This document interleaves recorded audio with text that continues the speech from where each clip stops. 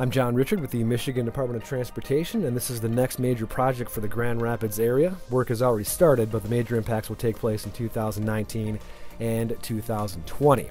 This is downtown Grand Rapids. You can see the heart of downtown off to the left or off to the west, and this is Interstate 196, also known as the Ford Freeway. We will reconstruct both eastbound and westbound 196, replacing the original pavement from 1964, and we will add another lane on westbound 196 between M21 and Fuller Avenue.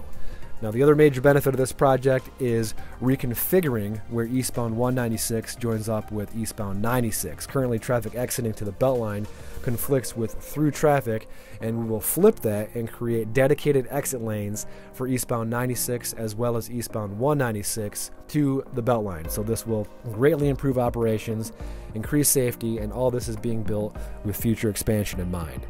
Now here's a good look from the driver's point of view. This is eastbound 96. The 2 lanes off to the left will continue on to the east, and this is the new bridge or the new ramp for eastbound 96 traffic to the Beltline, and this joins up with eastbound 196 traffic also exiting to East Beltline Avenue.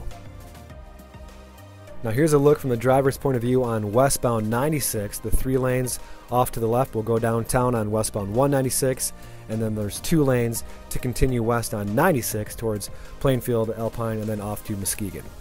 And this all ties into westbound 196 being widened over the Grand River near 131, so you'll have 2 through lanes on westbound 196 as well as a dedicated exit lane to southbound 131 and a dedicated lane to northbound 131.